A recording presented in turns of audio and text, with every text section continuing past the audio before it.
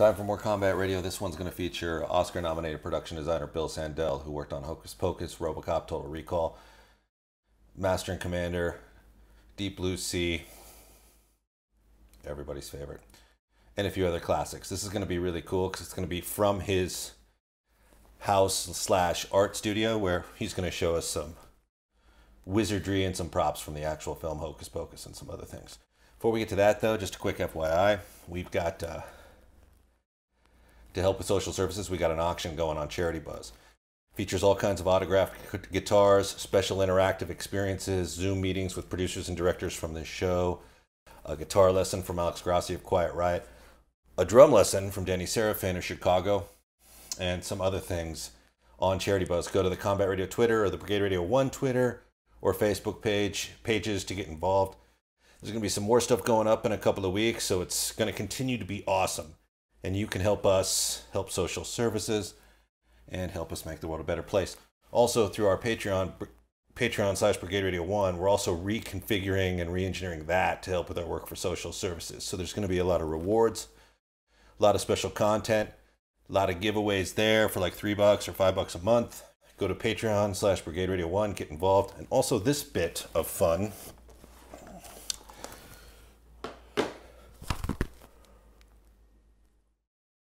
Brigade-Radio-One/Combat Radio Year 1 Live at the Canyon. The book available at Amazon, which is 1 year's worth of crazy backstage broadcasts.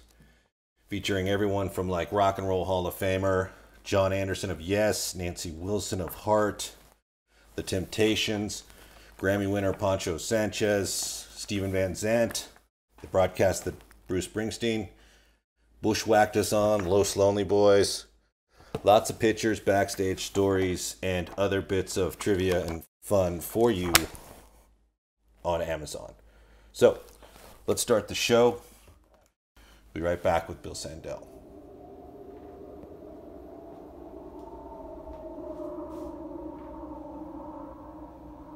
It's a spell book from Hocus Pocus. There's a crew gift from Hocus Pocus. Spell and some sage in there. I make witches' brooms. That's one of them there. Black flame candle. Some more spell books here. This has some great ones in it. Some scrolls that each have spells. Black cat hair. More sage, bones. I have some monkey's paws in my apothecary. Dried pixie wings. Brain fluid, that's good for some things. Monkey bones, handy. Walking death. Bats, of course, you need a lot of bats. Mandrake root, that's really good. Hey everyone, well listen, if you know anything about combat radio, you know we love this guy. He's an Oscar-nominated production designer and a BAFTA award winner who worked on everything from Hocus Pocus to Total Recall. He's also a big hero with our work for social services. And right now, on Charity Buzz, if you go to the Combat Radio Twitter or the Brigade-Radio-One Twitter or Facebook pages, you can win a chance to have a Zoom meeting with this guy and score some Hocus Pocus production art and help us help social services in the process. So some fun things on the horizon, but best of all, we got a chance to talk to everybody's favorite, production designer Bill Sandell. Bill, how are you? I'm pretty good, Ethan. Good to talk to you. Nice to talk to you. I see you're in the lab there. Most people probably can imagine, but I've actually witnessed what is the bat cave of Bill Sandell's life. Hocus Pocus props, all kinds of effects, like a witch's apothecary, all the stuff you'd expect to see in a studio owned by a guy like that. How are you, Bill? I'm good. I'm here hunkering down in my studio in LA at the brewery. So yeah, my studio is like a Willy Wonka shop meets a UFO landing site. Yeah. A witch's lair. So anyway, I'm really glad to help you with this, you know, with your fundraising for your charities. You know, I'm a big fan about that, with that. And anything I can do, you know, I want to get on it with you. You've always been a generous and special guy with that stuff. You've been on the ground with us when we've done Christmas for the Children of Social Services. Right now, we're doing a food drive with the Mongols and some other people. So we just do what we can. But you've never shied away from the action, buddy. You're always willing to hero up and get involved, and we love you for that. What I love even more is the imagination, creativity you bring to everything we do. Like a true artist and a production designer, you're bombarding us right now with visual epicness. You've got like the Hocus Pocus magic book and a bunch of other... What's on your table there? Well, it's just, I have so much witch stuff here. And like you say, I have a pretty big witch's cabinet and a big apothecary. It's just some stuff from my, that part of my life. This is a stand-in book from Hocus Pocus, one of the only... I think it's only one of the 3 that survived. One's down in Florida, I think, at Disney World. So one's at Disney World and one is in your art studio. How classic is that? Yeah, the kids kind of get it. When we have our art walk every year, people go back to my library. I have a pretty extensive stack, like a real library back in another part of my studio. And people are rifling through things and they find this book and they're like, what? I can't tell you how many people have asked to have their picture taken with it. So that's kind of pleasing to me. I saved a lot of Hocus Pocus drawings from the show. A lot of shows I don't save stuff, but I saved a lot of Hocus Pocus stuff because it was a very special film to me. And actually all of us that worked on it, we're all big Halloween fans. I'm flying my Midsummer Scream shirt right now. So Nice. Well, you know, we had talked about how you set up part of the town for Halloween that's actually in Whittier. I mean, some of the films shot in Salem, and we'll get to that in a minute, but you set up in Whittier during Christmas, and you brought down all the notorious Christmas decorations that people love to go to this neighborhood to see, and you replaced it with Halloween, and everyone was pissed off. It's really in the old town in Whittier, around their town square. It's quite a beautiful area there. All turn of the century Victorian homes, and they were all, people come from miles around to look at the Christmas lights. Mm-hmm. But we were shooting in late November when all the Christmas lights were up that early, and but I had to go door to door and ask them if we could take them down, film a movie, and put up orange lights and pumpkins and trick or treat stuff. So that caused I remember people going crazy in town when they drive out of one neighborhood and it was Halloween in another neighborhood, and little trick or treaters, hundreds, were running around. So that was kind of fun. Well, I think the fans of Hocus Pocus are pretty much indebted to people like you who've kept the mystique of the movie alive. Do you have a couple of production stories that come to mind when you think of that movie? Some behind-the-scenes stuff that maybe most people haven't heard before? A lot of stuff on the internet, which is all true. I guess I just remember it as being a very happy set. I mean, it was Halloween every day. We built this huge forest and graveyard and the witch's home in, on the big stage at Disney. So it was really, for Halloween buffs like me, and it's my favorite holiday. It was just terrific to go to have Halloween every day. It really was Halloween every day. And then, of course, we went to Salem for a couple of weeks to film. And we got there at Halloween. I was in Salem for Halloween. What a dream that was, 25 years ago. And it was right on about the 300th anniversary of this, this horrible event of, the purge there in town. And, and everybody's seen the Crucible play, so I'm sure they understand what happened. So it was quite a big deal. We had so much fun in Salem. Oh, my God. For those of us who haven't experienced it, Halloween in Salem. I love Salem, by the way. As it's pretty well known, I had to go back for a military funeral with my family, and Bill Sandell here gave me all the highlights of Salem and all the locations for Hocus Pocus and where to go, and that was a huge, huge break for us. But for those people who don't know, like, how would you describe Salem at Halloween?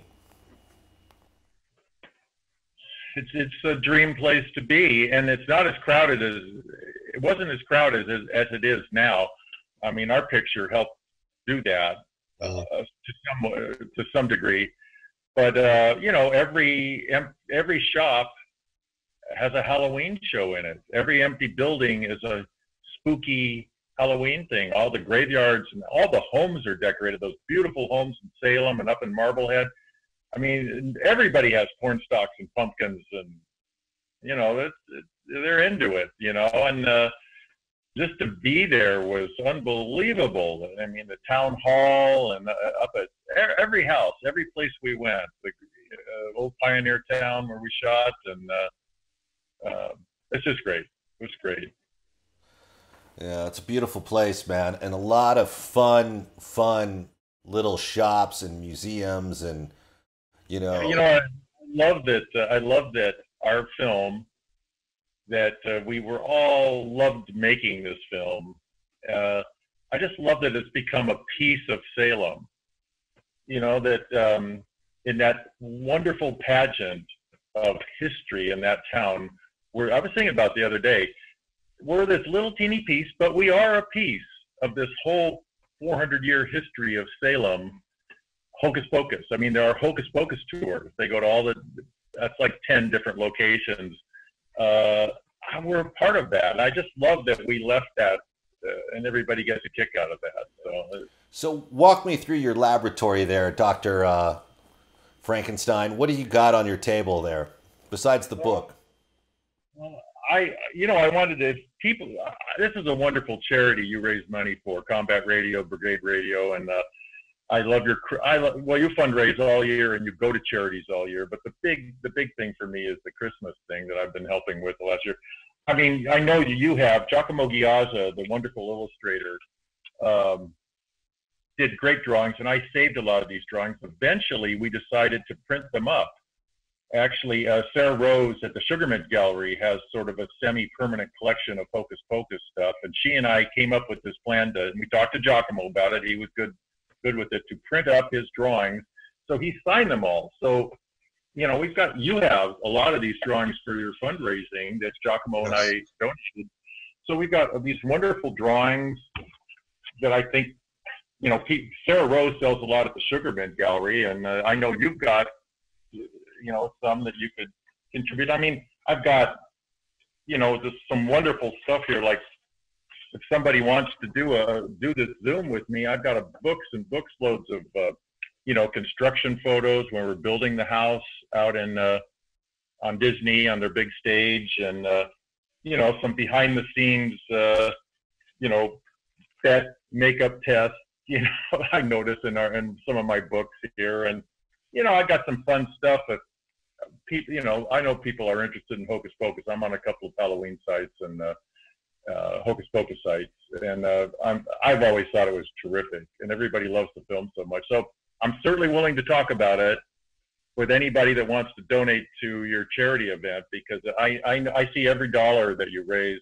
I see where it goes, Ethan. I've mentioned this to you before. It's not it's a charity that I really can see it with my hand. I'm not sending my money away. I see it with my own eyes.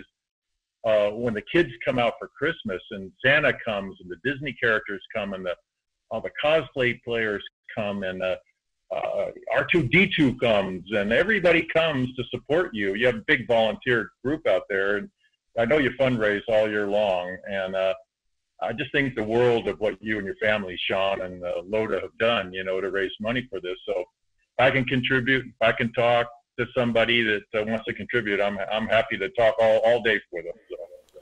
Well, we love you for that, and like I said, you've been on the ground with our charity work, and anyone can volunteer with us at Christmas or when we adopt a shelter, and anyone can donate and be a part of the event to actually see how their money's applied. It's had its moments, man. It's emotionally kind of breaking for me in a lot of ways, but I'm always glad we did it, despite whatever sort of pain I go through. Like, not to turn the interview about this, it's easy to go down the rabbit hole, but I think I said to you last time we talked that there was one of the buses, we rent buses to bring the families in from social services, and one of them was late coming back, and the 50 people.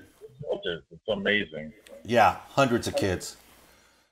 The 50 families that were supposed to get on this last bus were waiting in the rain, and I just remember it was raining and the event was over and they were just waiting, and I heard a little boy, maybe 7 or 8, just go, but Mommy, I don't want to go.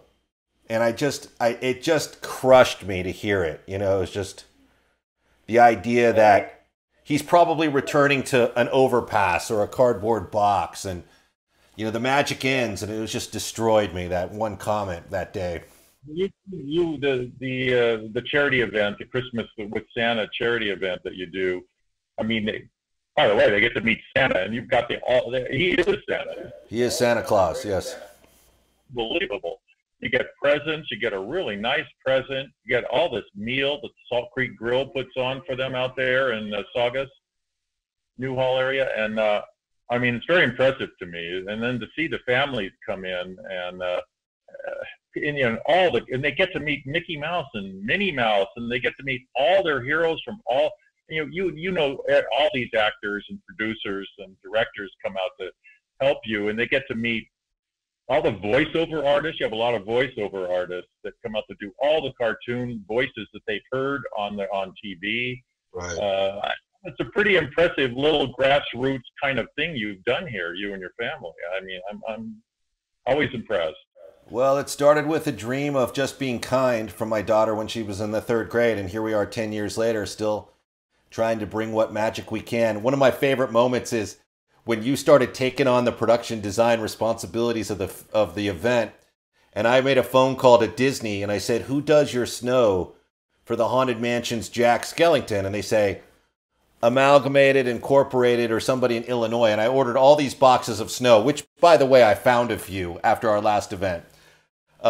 And I gave it to you, and you were like working with this snow on stage and lighting these trees. And I'm looking at the trees, and I'm like, you're making it this beautiful, colorful set. And I go, why don't you just use all white lights? It's so colorful. And you go, which one of us has the BAFTA award? Exactly. I took down the colored lights. I took them down. No, you didn't. You were right. And I should have, I know better. I should have just let it go. It's just, I don't know why I even said it, but it was so funny because You're the master of ceremonies, and you have enough on your shoulders. If you want white lights, Ethan, I'm going to give you some white lights. It was just fantastic. I mean, the response was so genuine and so correct. It's like, which one of us has the BAFTA? Which one of us has been nominated for the Oscar? That's right. It's me. Rarely pull that chestnut out, but at that moment, you deserve that. Yeah. My son Hunter's working with us now the last couple of years, so love it. And he will never miss another one, Ethan.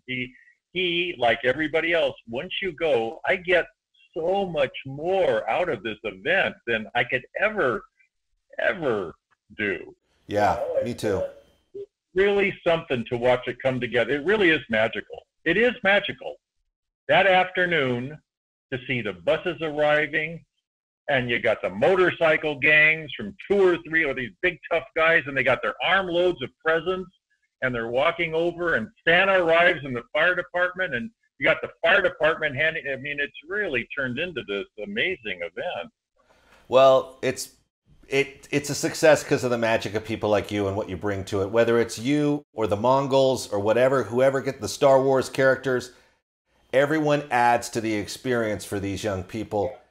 And, I'm waiting for the day when, and something similar to this has happened, but I'm waiting for the day when someone comes back, who was a little kid once upon a time, who held on, made something from himself, and comes back and shows all of us, hey, yeah. This is a moment, particularly when you're a child, to see them walking over, and every child gets a little tiny Christmas tree about 3 or 4 feet tall for them, and to see them walking away with a present under their arm, unbelievable meal, as much as you want to eat in this wonderful restaurant, the Salt Creek Grill out there. And I mean, how could they not remember this moment? I mean, this might be the biggest Christmas moment of December for them, if they're all heading back to shelters and worse than shelters.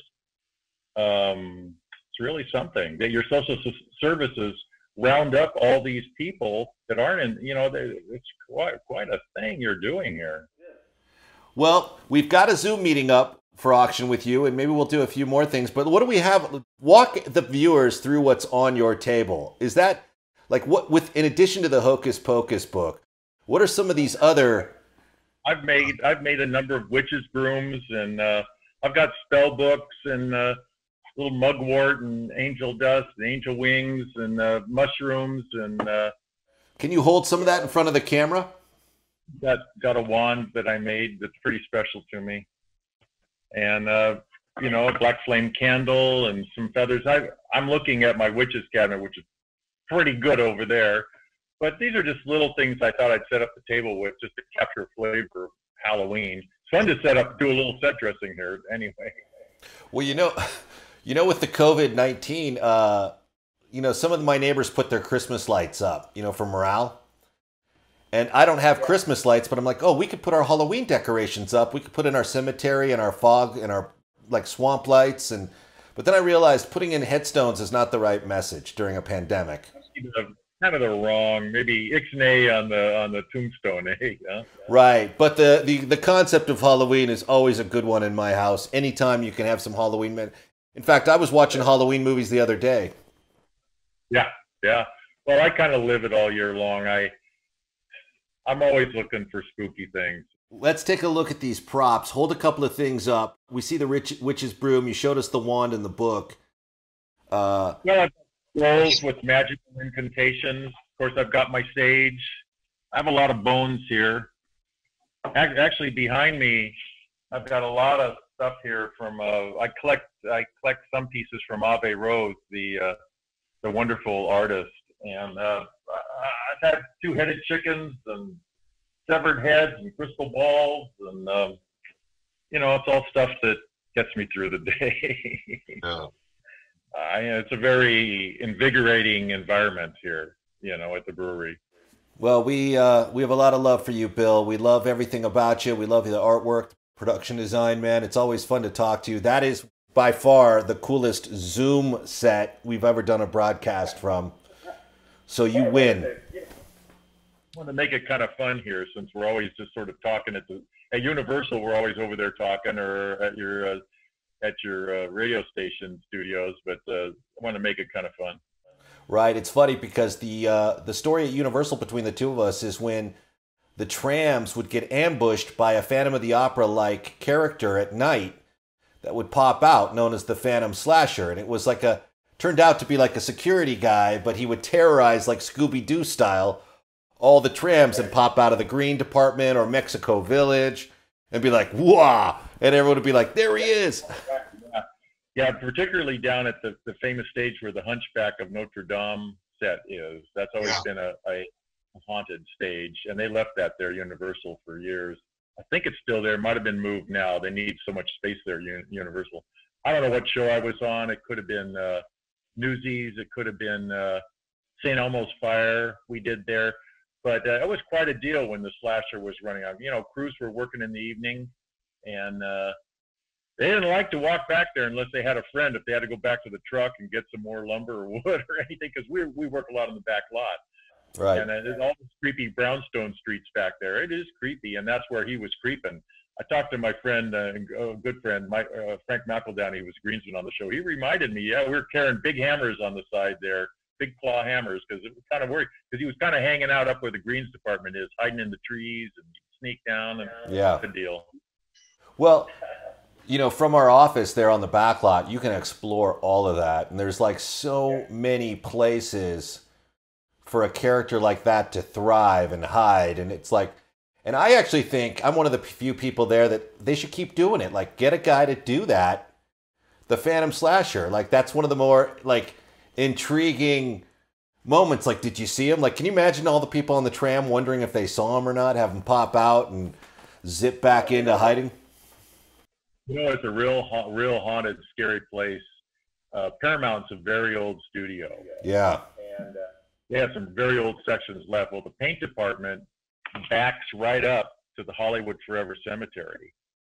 And it's real spooky. You look out the window at the end of the paint department upstairs, and you can see all the graves right there. It's always been haunted, always been a problem. Well, I used to work a lot late on second shifts if we had because I always build a lot of sets, like Airplane 2 over there and Serial, these big movies, a lot of sets.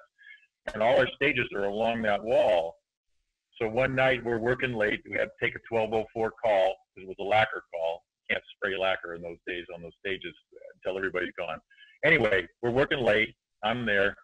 and the painters need to go back and get some more paint in the paint shop, and nowhere will go. These are big guys with cigarettes, cigars. No one will go. And I said, what do you mean you can't go back there? He said, it's haunted. They'll get me if I go back there at night. I'm like, oh, I'll go back. You got to a big guy like you got to take somebody with you. I'm not going back there unless I have two people. So I was curious, right? So I went back there. I never saw anything, but it was funny to me that this lore, they will not go in a couple of those upstairs old buildings unless they've got somebody, and they've got to go in there. So no, we deal with that all the